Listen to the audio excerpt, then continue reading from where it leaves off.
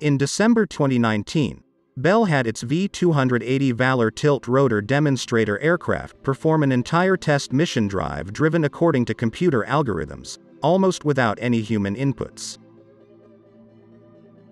To be exact, the V-280's software individually performed all of the tasks that might be expected of it in a routine non-combat mission without human input, but a human operator was on board in the helicopter during the transitions between each tasks.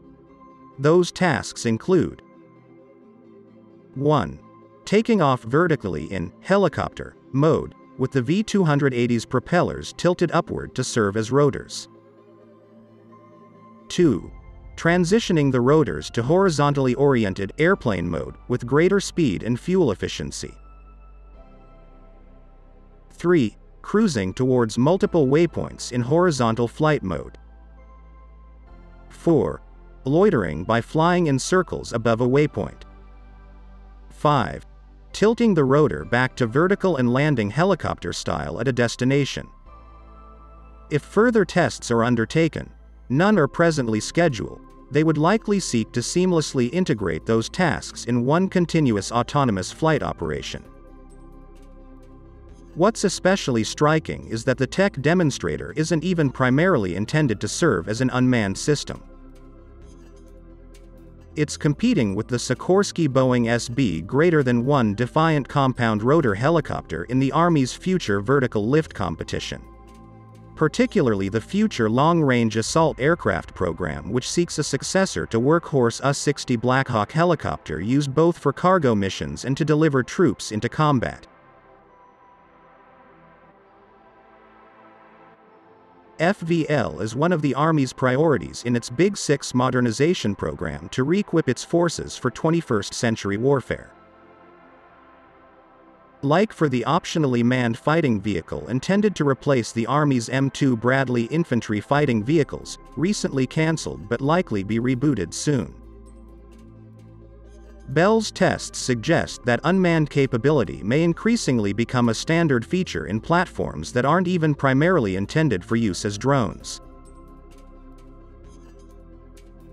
Despite being more expensive and historically crash-prone, tiltrotors ideally combine the maneuverability and vertical takeoff and landing abilities of a helicopter with the superior speed, high-altitude performance and fuel efficiency of a fixed-wing airplane. You can see a V-280 in both flight modes here. The V-280 takes its name from its cruising speed of 280 knots, 320 miles per hour, nearly twice maximum speed of an average military helicopter.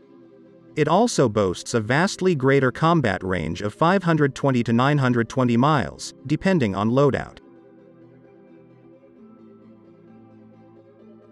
By contrast, the V-280's competitor, the SB-1, is a more compact helicopter with compound rotor blades stacked on top of each other. Compared to the V-280s, it's projected to cruise a bit slower, 250 knots, and significantly less far, 280 miles, but in theory would be more maneuverable in tight quarters and cost less to procure and operate. However, the V-280 began test flights on December 2017, whereas the first SB-1 flight only took place on March 21, 2019 due to technical problems. Meanwhile, the V-280 has chalked up 160 flight hours. Yet while Bell's enthused about how well advanced the unmanned flight testing had proceeded, Army Aviation Modernization Director Brigadier General Wally Rugen reportedly threw cold water on the notion that unmanned operation would show up in early FVL aircraft, according to Breaking Defense. "It'll be a very tall order to get it into Increment 1, he said, referring to the initial batch of production FVL aircraft due in the early 2030s. "We'll have it in another spiral, upgrade cycle, for sure. After all, it's one thing to fly unmanned on a routine delivery mission. It's another to perform complex combat tasks such as inserting into or extracting personnel from constricted landing zones, possibly at night or in inclement weather, evading enemy fire and sensors, searching an area on a rescue or reconnaissance missions, and attacking targets with weapons. If desired, such capabilities would require far more advanced algorithms. There may even be reservations about entrusting living soldiers for transportation to a fully autonomous aircraft.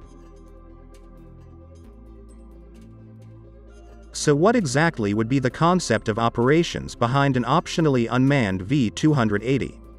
Unlike many unmanned systems which are cheap enough to be treated as relatively expendable, a high-performance tilt rotor transport simply can't be sacrificed like cannon fire.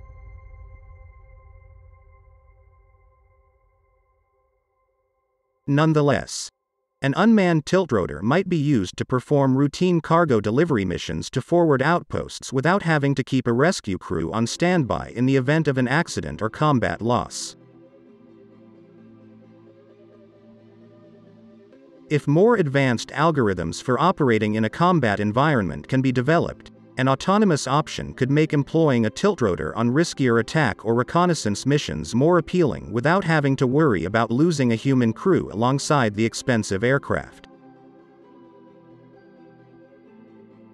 Thus, Bell's achievement with the V-280 helicopters is an indicator as to how unmanned capability is growing ubiquitous in modern military systems.